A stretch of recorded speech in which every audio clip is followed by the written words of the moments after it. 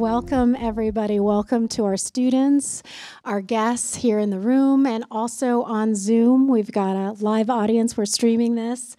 I'm Mai Nguyen, Director of the Design Lab. I'm here with Karthik Ramakrishnan, Executive Director of California 100.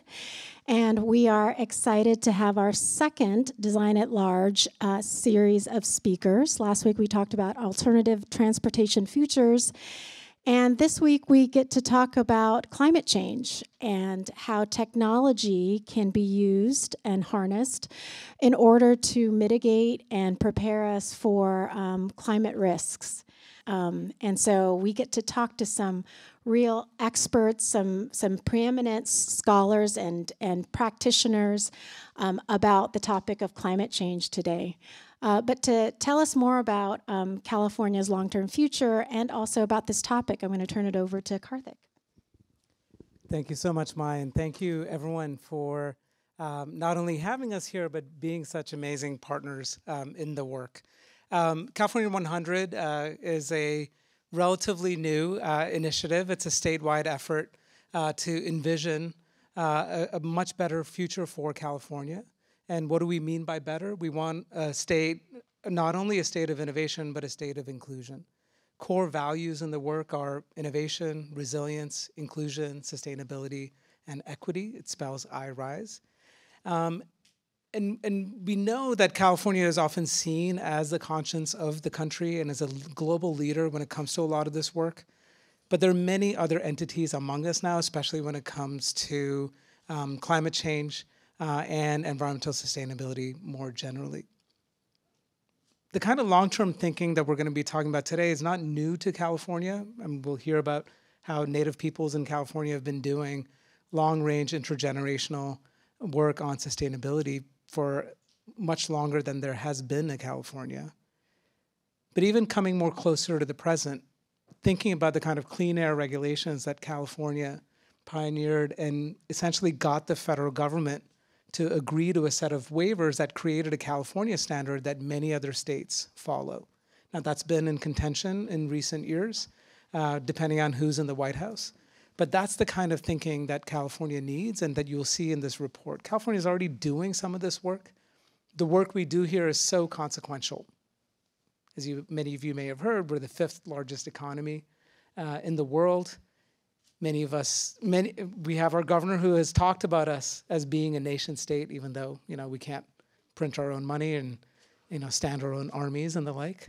But shy of that, what we're trying to figure out is what are the limits of what we can do, given our legal framework, constitutional framework, political realities of today, but really to imagine what is possible and then create the conditions for that to occur. So to not take many of the constraints that we see today as given, but things that could likely change if we put our best minds and our best efforts to it. Many of you have had the chance to read the report. You can see it at california100.org. What we've done is work with some of the strongest research centers around the state that have national reputations in these particular issue areas and get them to stretch. I say this as someone who has a background in political science and political behavior, some background in demographics, and who gets very uncomfortable thinking about predictions or projections beyond 5 to 10 years. But we're not projecting into the future. What we're doing is considering different scenarios that seem implausible today, but that could be very likely 20 years from now, 40 years from now, 50 years from now. Part of that work is what we do with a 2x2 scenario framework. So our research experts in different issue areas, and in this case, it's the Environmental Policy Center and the Goldman School of Public Policy, worked with various stakeholders as well as their own researchers to come up with 2 dimensions that could lay out 4 different futures for California. And this is not in the very long term. This is something in the next 10 to 20 years. And essentially, these 2 dimensions relate to whether or not we have a political will to tackle climate change in a big and transformative way, and then whether or not the economic realities support the kind of bold investments we need. So that's how we get these 2x2 scenarios. I think previously you saw some artwork to suggest what those 4 different scenarios could be for California. Danny Kennedy is one of our commissioners who's been advising us in this work, along with Louise Bedsworth, who co-chairs the Energy and Environment track for California 100. That's all I'll say about California 100 for now. Really looking forward to the conversation from our expert panelists. Great. Well, we're really excited to have this esteemed panel here. Lori Johnson, Danny Kennedy, Ilke Altintas, and Michael Ponce-Mentier. Let's welcome them.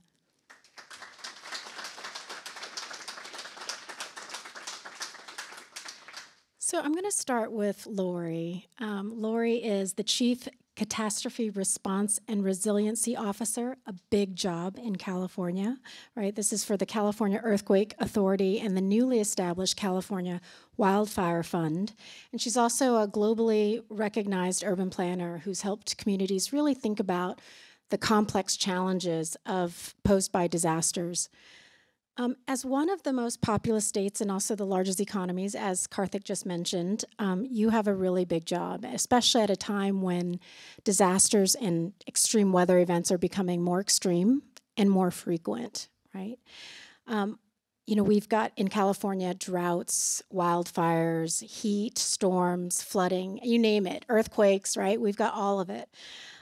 So talk to us about the difference between mitigating these disasters and adapting to these disasters. Well, thank you for that question, and thank you all for coming. I'm excited to be here. I think, one of the things, as I was reflecting on this, as somebody who was an earth scientist who became an urban planner, my career, a lot of my career is really focused around earthquakes. We can't yet predict earthquakes, and we can't stop earthquakes from happening. We can mitigate the effects of earthquakes, but we can't actually mitigate the cause. And that's where climate change is so interesting to me as a design professional, and for many of you in this room. We actually, as design professionals, can mitigate the cause.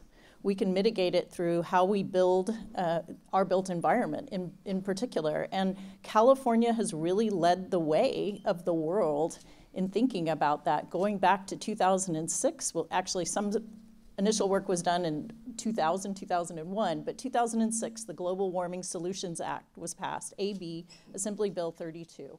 And that actually set in motion a tremendous amount of work that's gone on for the past 15, coming on 20 years, to actually mitigate greenhouse gas emission in California and show other states and other countries how to do this. And people at the time said, oh my gosh, we can't do this. This is too big, kind of going to Karthik's point. It's too much of a stretch. It'll kill California's economy.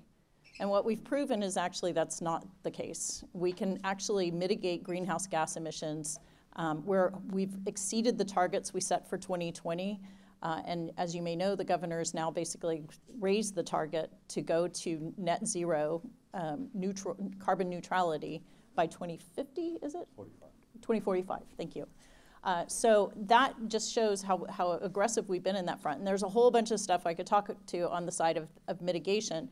But what's interesting is that when you look at other natural hazards, we typically talk about hazard mitigation as being what is really in the climate world more talked about as adaptation.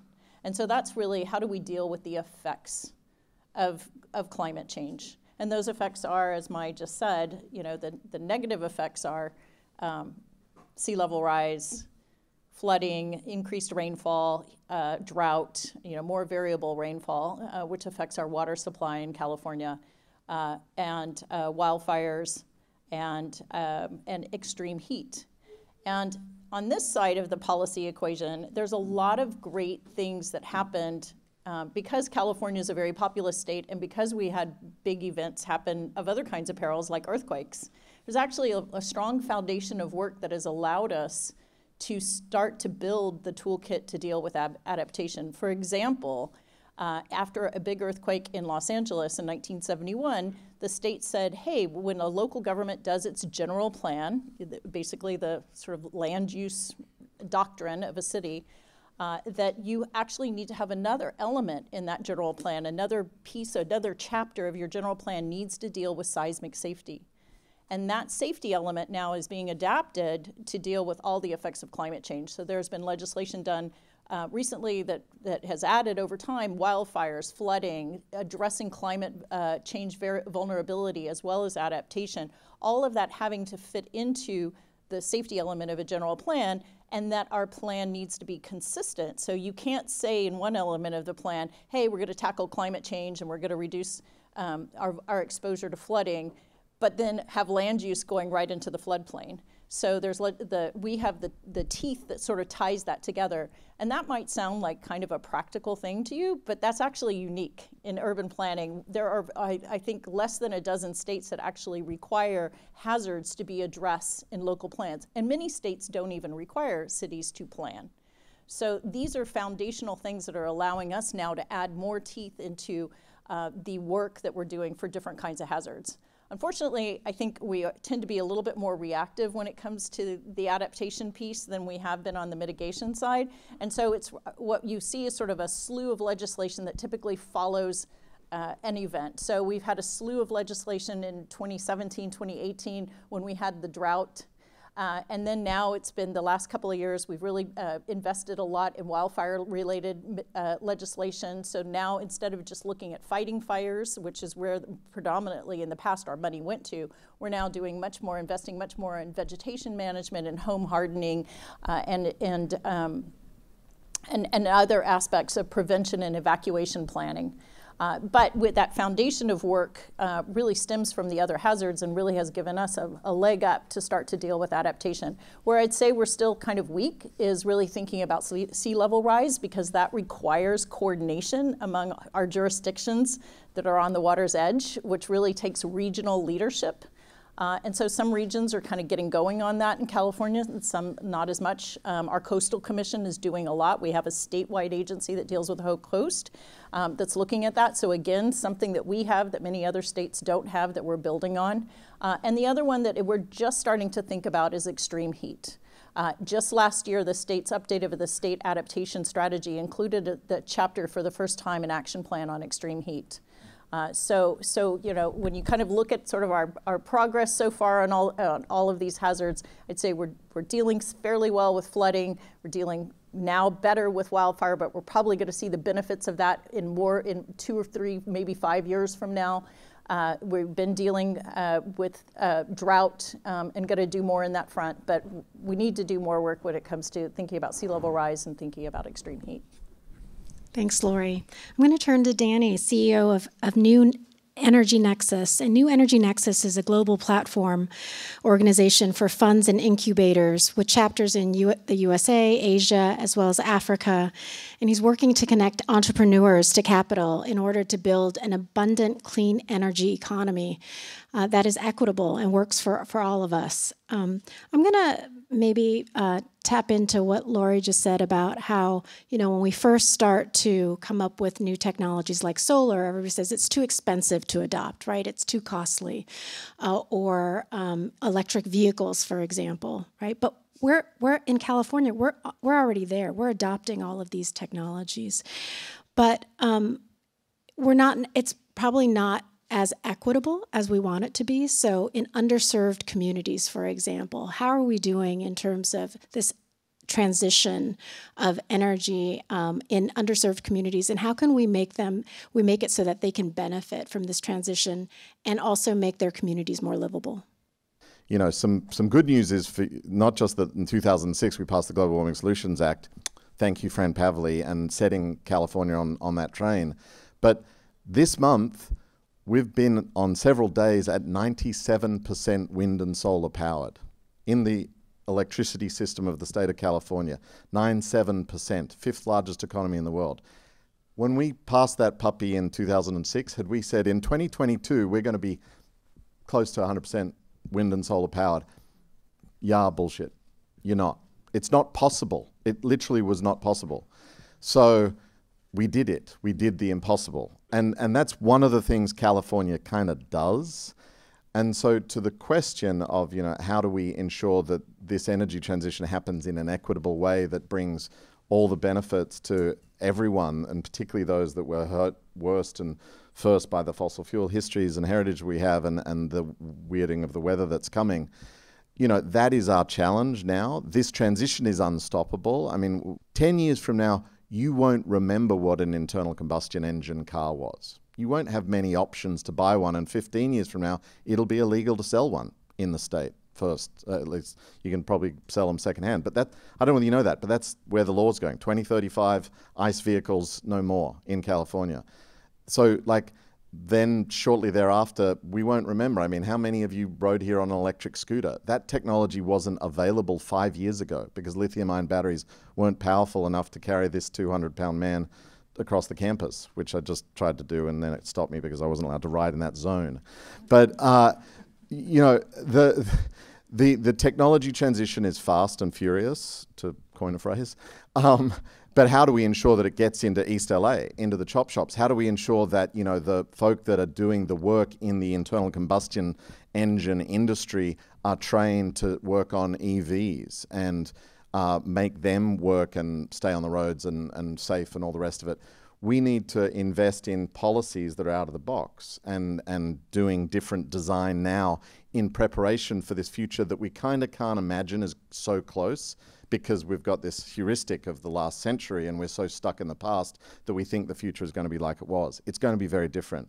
And so my answer to the how do we do it, how do we ensure, is we support entrepreneurs, particularly from those disadvantaged area communities, particularly, you know, the women that have been left out of the venture capital game. You know, 94% of all venture capital, for example, goes to white males. Terrible, shocking statistic, but true. You know, idiot investment strategy, because they've just left on the table the genius of half the world's population, women and people of color. Duh, you're missing all the smart deals that no one else is investing in. So we go out and we find innovators and entrepreneurs that are from the places of adversity that are facing the unequal distribution of the burden of air pollution, of the impacts of heat waves and crises and wildfires and droughts and all the rest of it. And, you know, in California, that means going to what, you know, under the environmental screening methodology is literally disadvantaged area communities in Central Valley and inland counties of Southern California. And we find and fund and foster those startups and those innovators, and we get them to lead the way and find the solutions that are coming. And the good news is they're driving amazing things. I mean, you know, just to name an example, a company that we got out of a hackathon, not similar to the process for generating these ideas here, maybe 8 years ago at an Oakland incubator, was trying to deal with how do you do demand response in an electricity grid with modern variable inputs like wind and solar. And they came up with a gamification strategy. Cell phones in everyone's pockets, we can turn this into this kind of cool tool to get people to beat their neighbors at saving energy during Flex Your Power hours, if you know those campaigns. And so it's called OmConnect. They're now in hundreds of thousands of homes. One of the other strategies they've developed as they've pivoted is a smart plug they put in the wall between the electricity grid and your fridge. And if you're giving them permission, they'll turn your fridge off for half an hour when there's a Flex Your Hour power. And they'll pay you the demand charge that they save. So effectively, you get paid to save energy. And this is mostly Central Valley communities, mostly low-income families, getting paid to participate in the demand response strategies of the electricity grid of California as it balances this wild variable input of the wind and solar that's now at 97% some days. Just as one example, but you know, solar is now no longer an expensive proposition. It's actually the lower cost proposition for a residential consumer in California. Like, if you can afford it, that's a big if, can you afford it? It's a green discount. It's not a green premium. You save money on your electricity bill monthly if you go solar. Okay, not everyone can afford it up front, so they need it financed. Not everyone can get a loan or a lease because they don't have a FICO score. So we need innovators to develop credit scoring and credit products that can apply to those communities. And that's happening at scale and speed. And PACE was a great Californian innovation innovated by a city, not a private sector entrepreneur. Same with EVs. You know, we've got lots of, like, the free EV program. If you go and search Spring Free EV, is a program for gig economy workers to get electric vehicles, because, you know, the pain at the pump is so great now that gig workers can't drive Uber and Lyft and so on unless they get in an EV. And there's this whole program to finance the adoption of EVs for gig economy drivers who can't otherwise afford it, which is a business developed by an entrepreneur here in Southern California.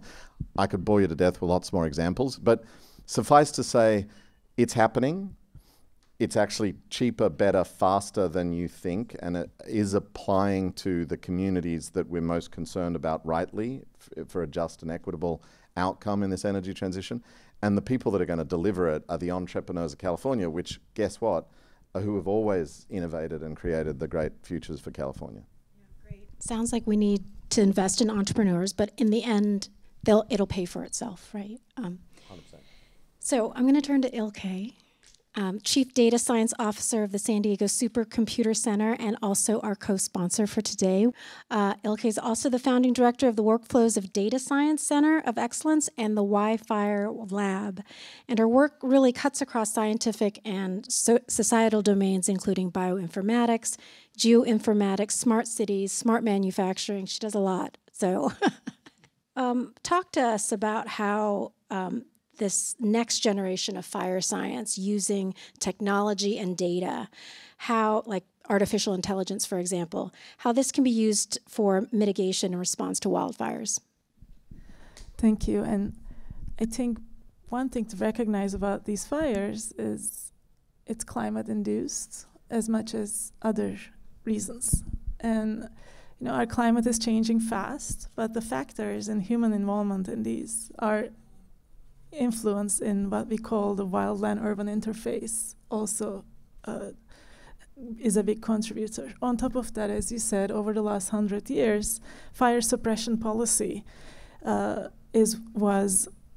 we actually suppress any fire we can. So what that means is when the fire is low intensity, it's suppressed. And fire is inevitable in nature. Actually, it's needed in nature. Some seeds won't seed. The ecosystems need to be healthy through fire. So if we suppress all these, what happens is we actually have a fire deficit. That means we have too little fire.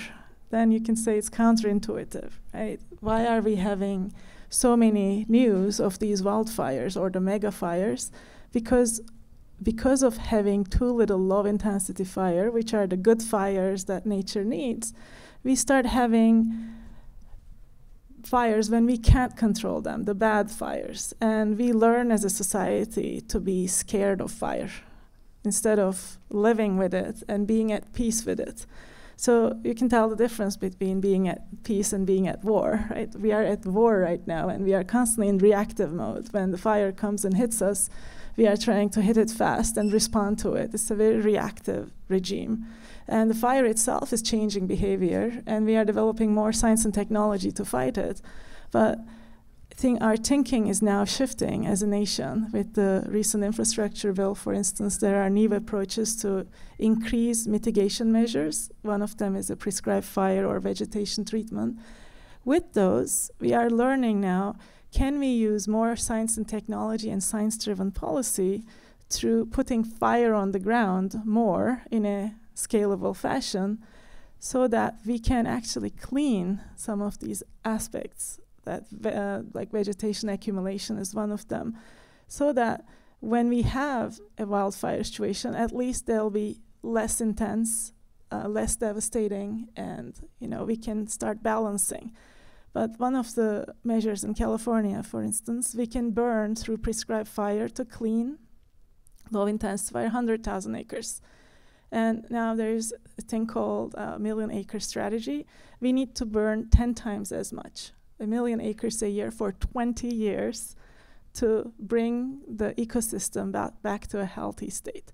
So these are important things. And science and technology, we do that really well in California. How do we now create human-centered design solutions to create use-inspired products so we can actually get what we build through science and technology to the hands of practical communities, to policymakers, to emergency management. So in all phases of emergency management, from response to recovery, but also preparedness and mitigation. All of these can use more science and technology.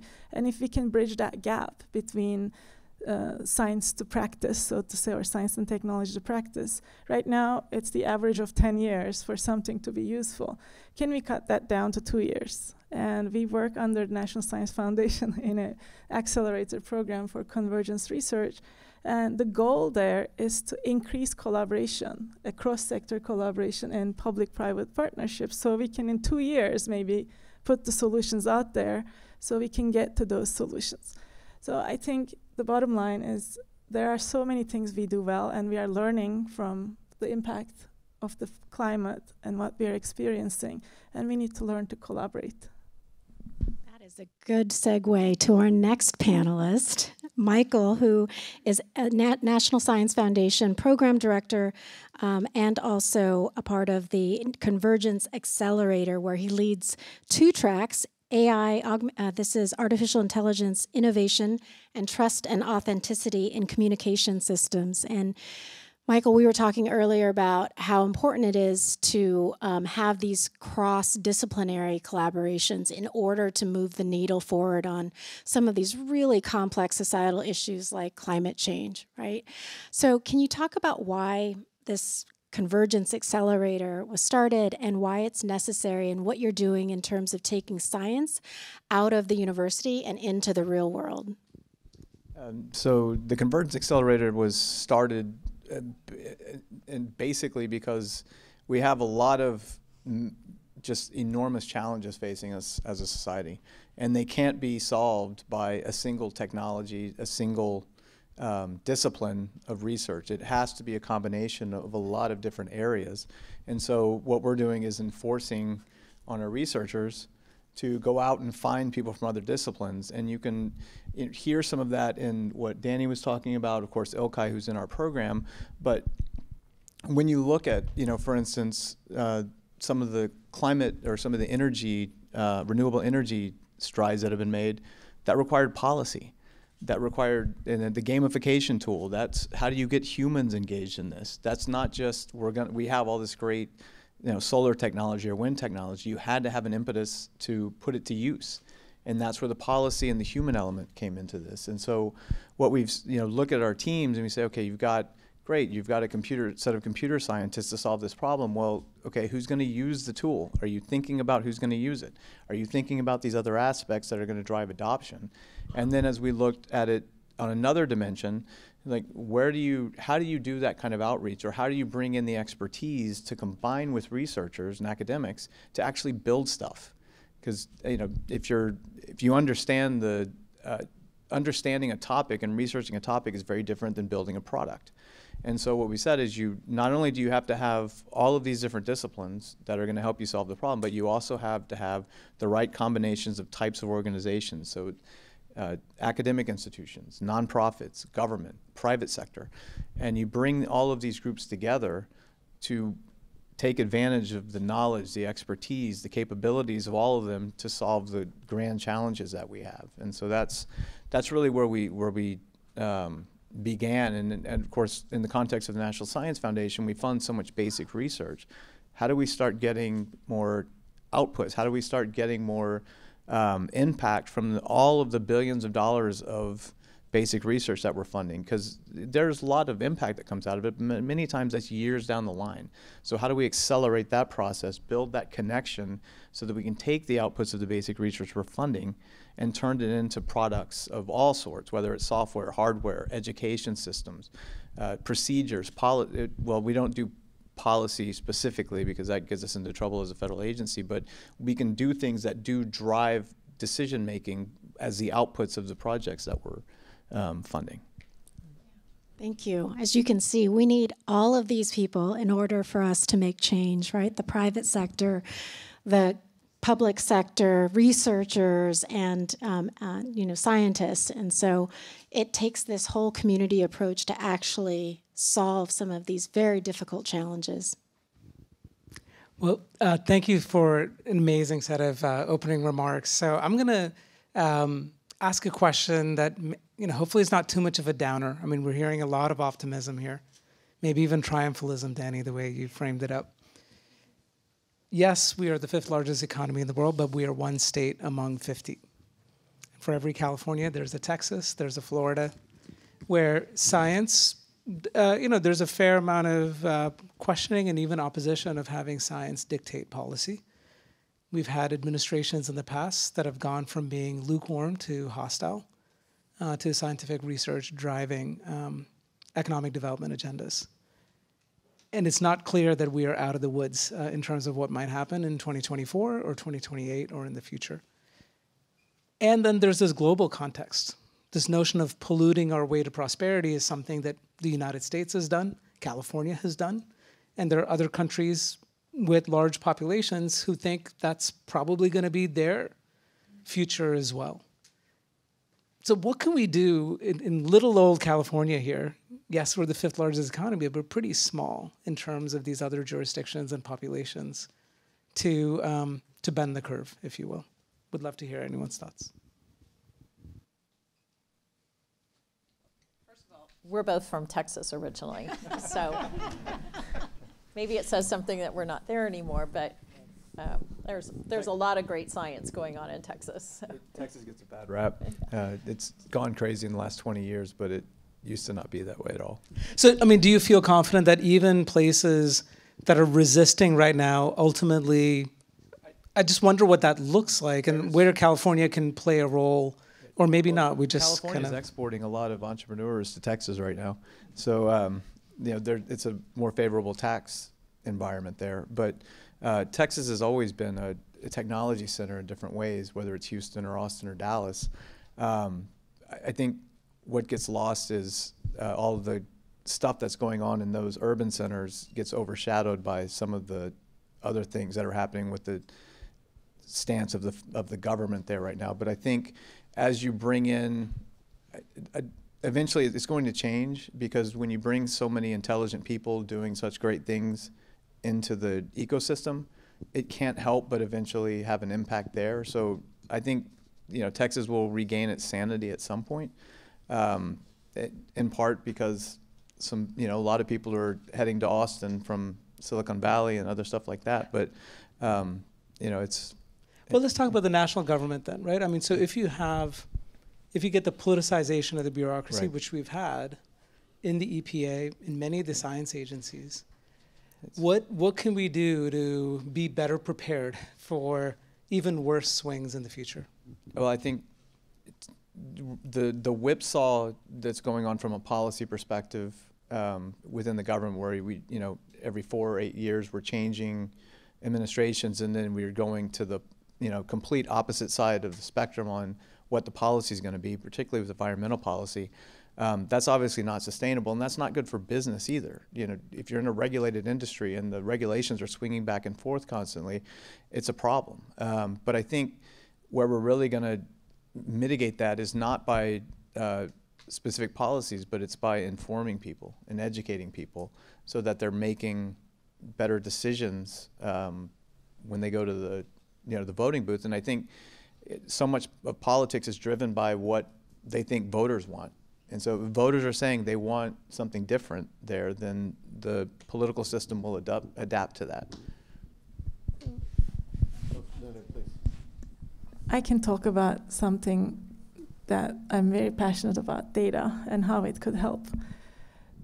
Because data right now, we don't have the luxury of ignoring it. And with climate, learnings from data and the dynamic changes and all these challenges and the environment and policies around that is very fertile ground for progress. Right? We can use data as a collaboration. First of all, it needs investment in data infrastructure itself. Data is infrastructure. If we can get this in our heads and invest in collaborative data infrastructure that increase collaborations between agencies and stakeholders in this space, we can build tools around that.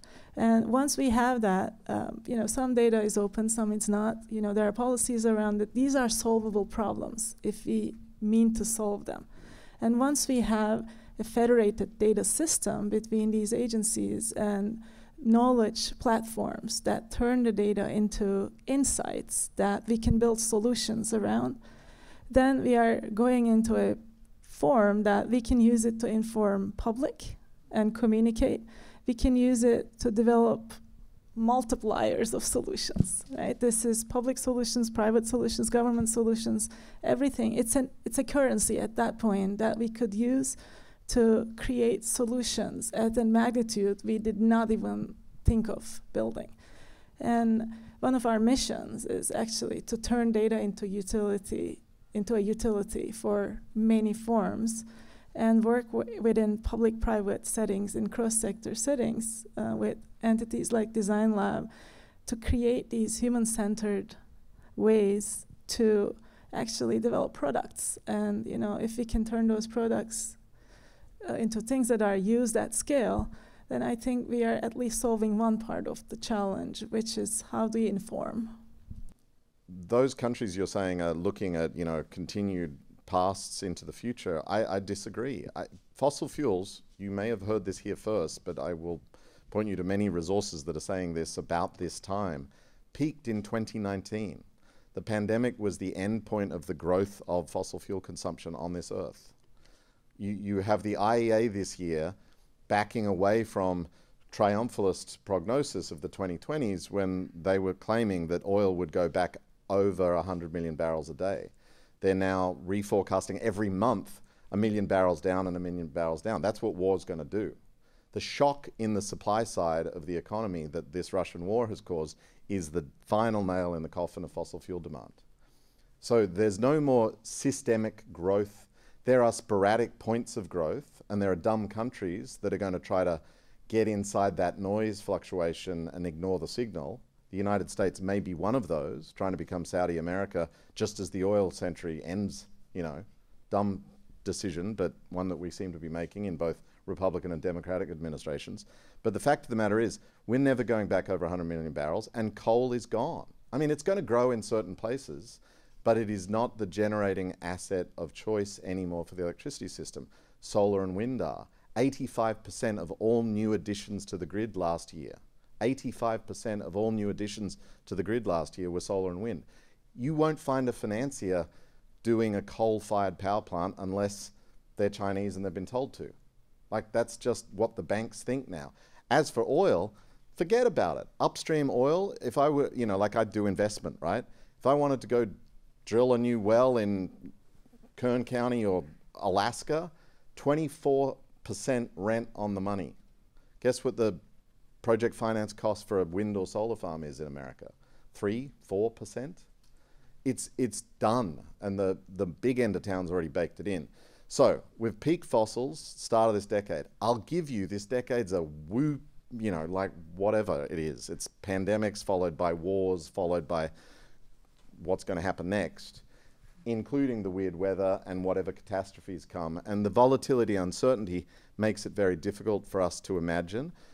So, to your question, what can California do in this? Continue to be the light on the hill. Continue to be the state that does do it, and as goes California, so goes America, so goes the world. Continue to use information as power. Continue to be the policy innovators that accept the crisis that's coming and write the Global Warming Solutions Act that stands like a bellwether for the times and dictates what the rest of the world does. What we do at New Energy Nexus is export the innovation culture and entrepreneurship of Silicon Valley and Sand Hill Road and all that, admittedly complicated and nuanced, difficult tech bro VC stuff to places that are going to actually determine the fate of the climate, which are not anymore America. Another weird fact for you is our emissions are flat and declining because of all this adoption of clean energy and our demographics and our economics. We decoupled economic growth from carbon emissions in California before the turn of the century, just for the record.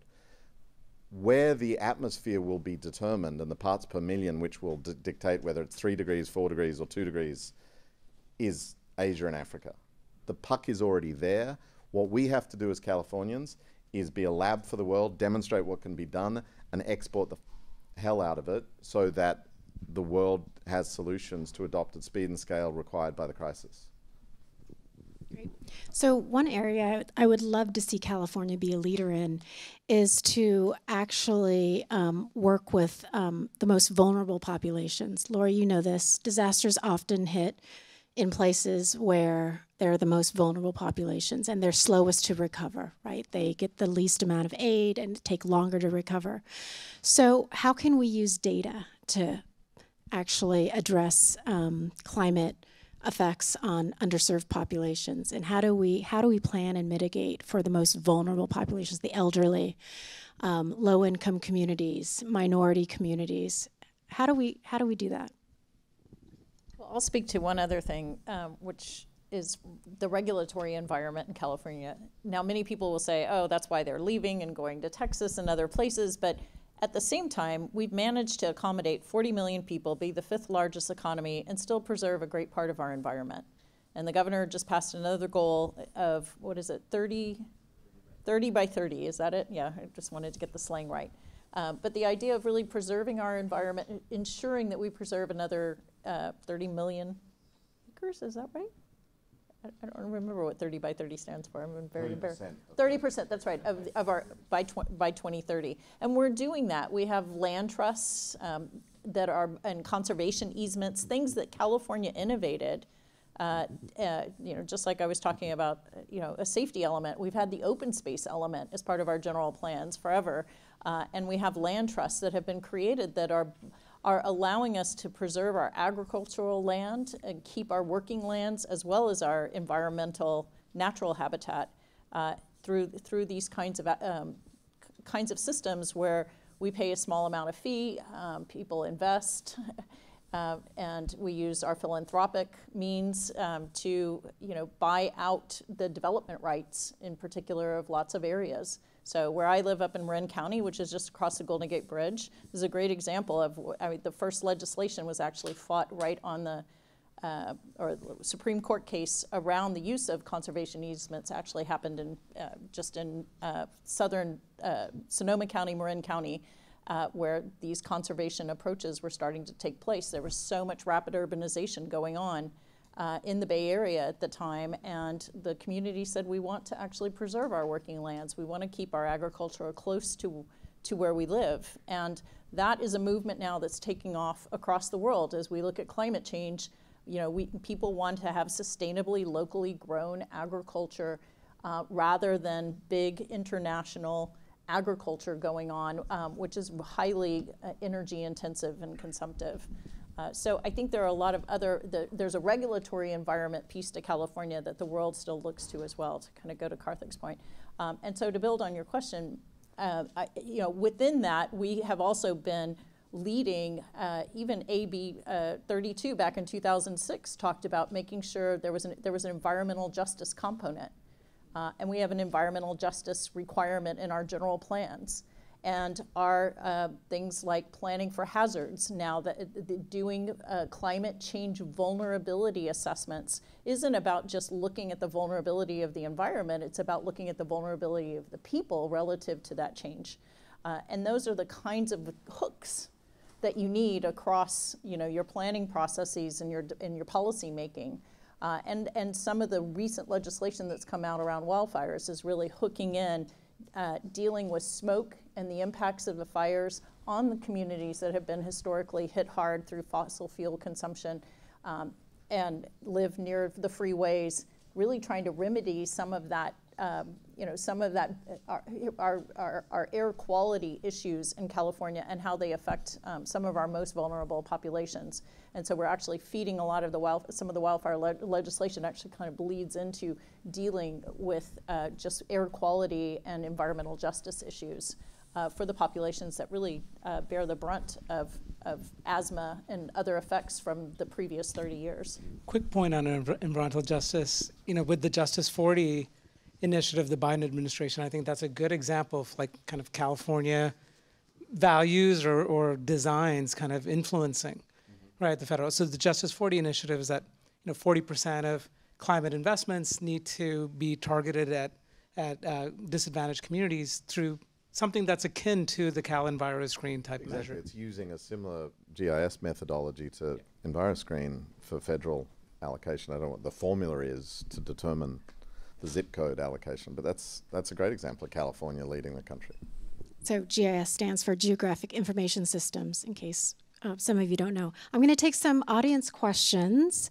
If it's possible that California can already provide 97% renewable energy on certain days, why is the Utility Commission considering reducing solar panel incentives at the request of Electric and Gas Production Corporation? This comes from AC on Zoom.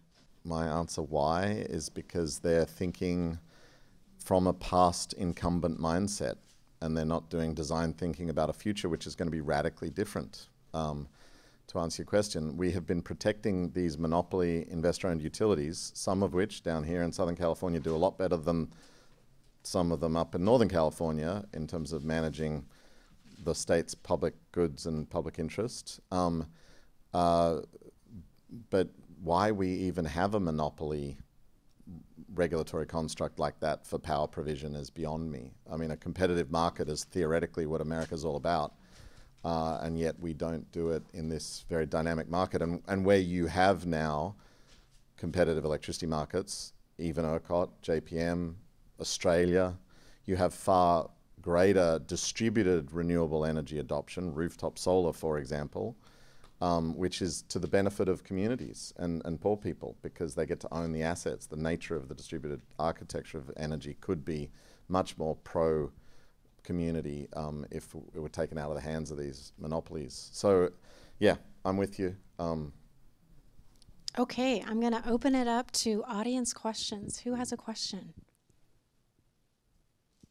I'm going to take a student question first. I think you're a student. You look like a okay. I'm going to give you the mic. Oh, perfect.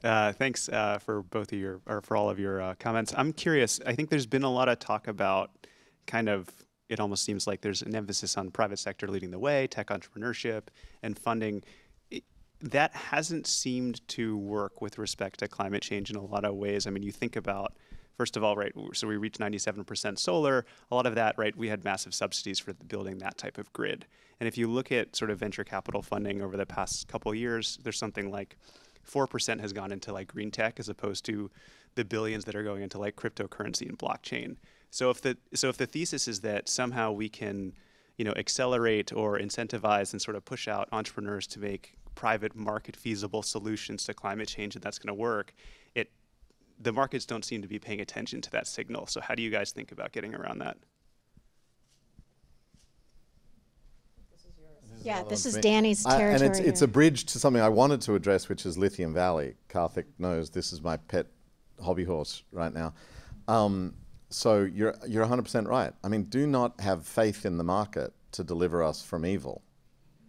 Just for the record, I may look like the private sector guy and I may manage other people's money and sound off about investments, but by no means is the private sector alone going to do this without being bludgeoned and kicking and screaming by state action and community action and social movements who are the real people that make history, just for the record. Markets will follow, excuse me, my phone's going off, what the community wants. My thought for you is that California is like the archetypal, and I hate to use archetypes because I've been taught by California 100 that those are bad things for design thinking, but an entrepreneurial state. I don't know if any of you are familiar with the book, The Entrepreneurial State by Mariana Mazzucato, who, you know, I think will go down as the Keynes of our times. She's the woman who's advising the European Union on their Green Deal and was the inspiration behind a lot of the Green New Deal thinking of the Sunrise Movement and so on.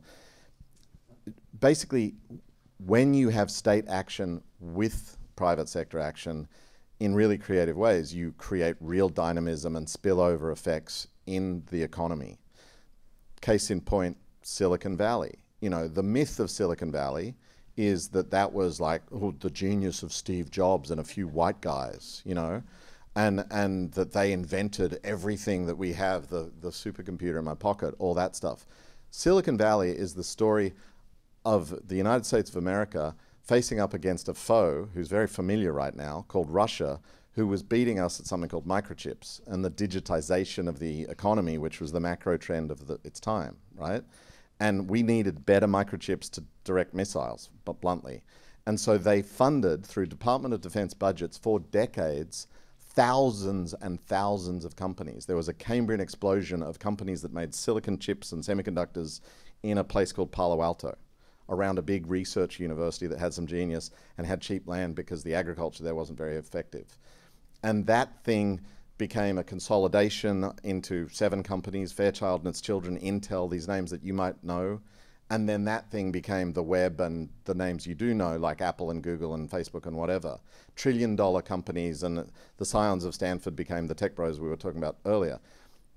That huge public good and public value story, because I think there is good for everyone there, as well as problems in inequity and tax base and all the rest of it, is a function of both state action, policy, and private sector genius and entrepreneurial type things. And my story of Lithium Valley, and I'm sorry, May, if I'm taking too long, is that we have this opportunity right now 2 hours east of here in Southern California, in the poorest county of California.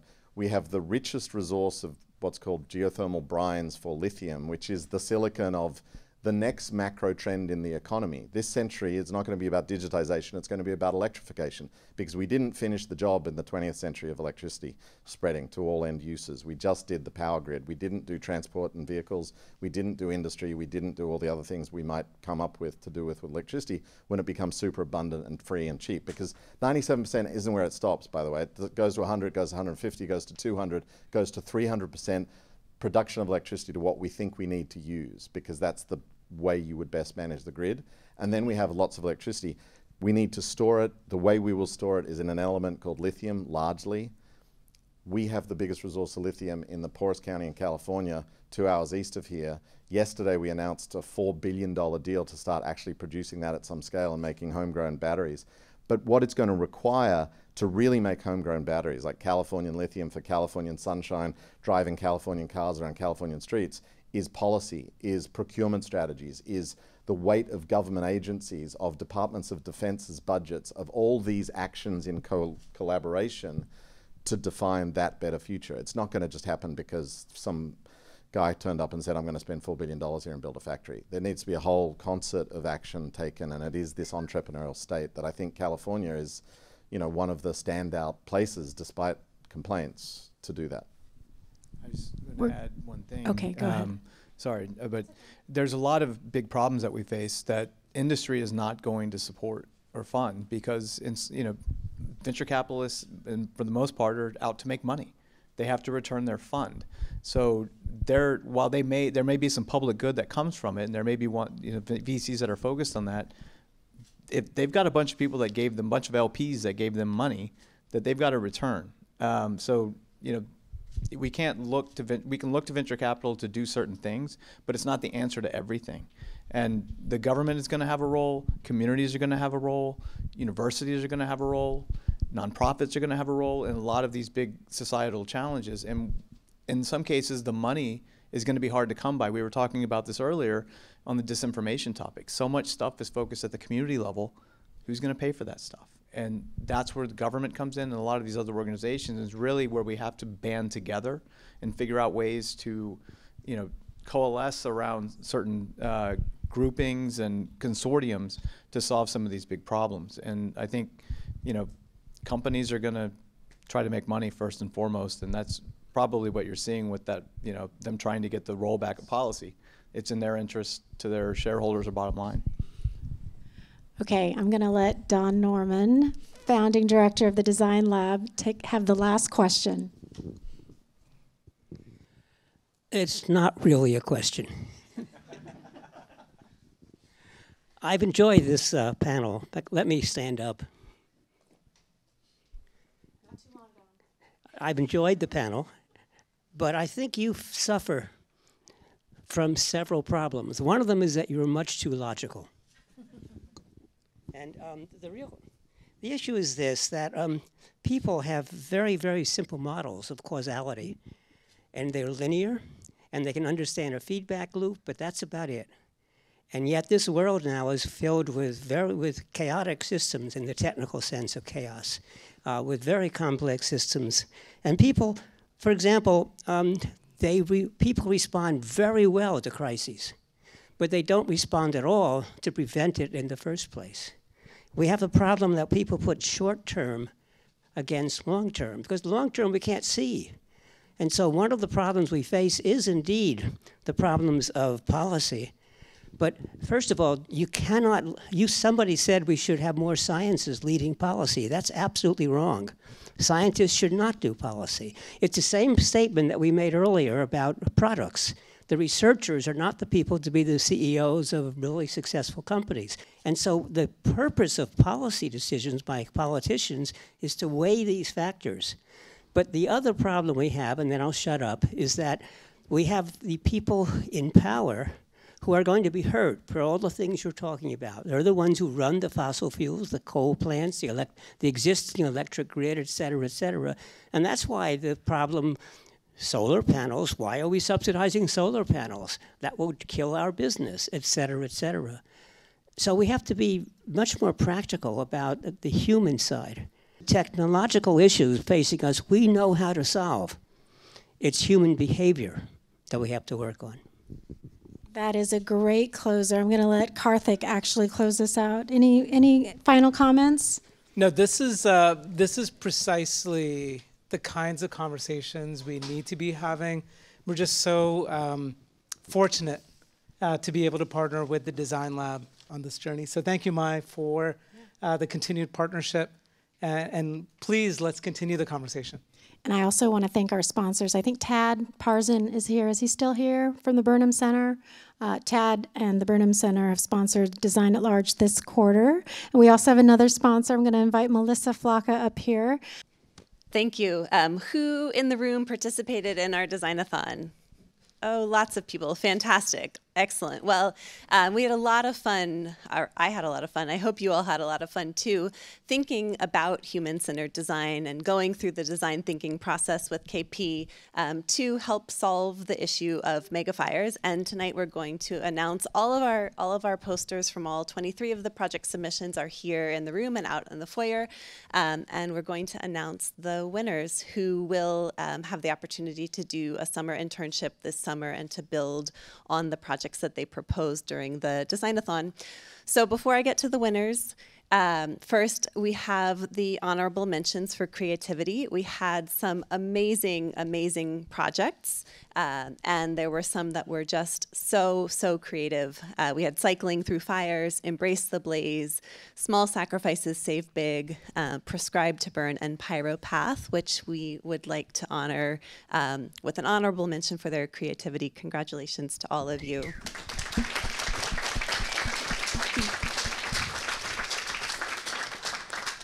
And then in addition to this, we chose 7 projects to move on to the internship part of the process. So we have Become a Burn Boss, Mission Burn Boss, Fire for Kids, Cool Off California, Transforming Fire, Flames for Good, and Board Game on Fire. And so those 7 teams are going to hopefully work with us over the summer to make your concepts. Thank you for all of your creativity and all of the work that went into the submissions, and I hope folks can stick around and take a look at them. They're fantastic, and we can't wait for them to be a reality.